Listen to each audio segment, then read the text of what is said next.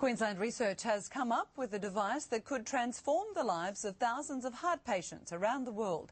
It uses the latest technology to monitor their health from a distance.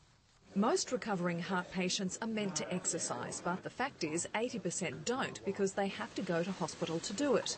Now this little device called Cardiomobile allows people like Alan McPherson to exercise safely anywhere they want. Are you ready to begin your exercise session? Yes, I'm all set. It's the brainchild of QUT scientists and Gold Coast company Alive Technologies. Information from a tiny heart monitor is sent to researchers via GPS and mobile phone. The idea is simply that the patient can exercise at home or possibly at work or wherever it's convenient.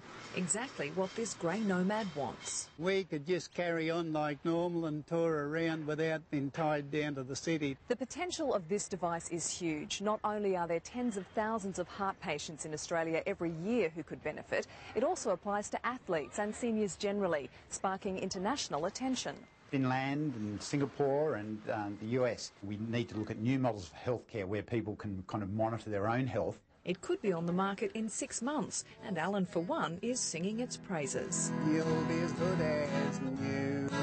Melissa Downs, 9 News.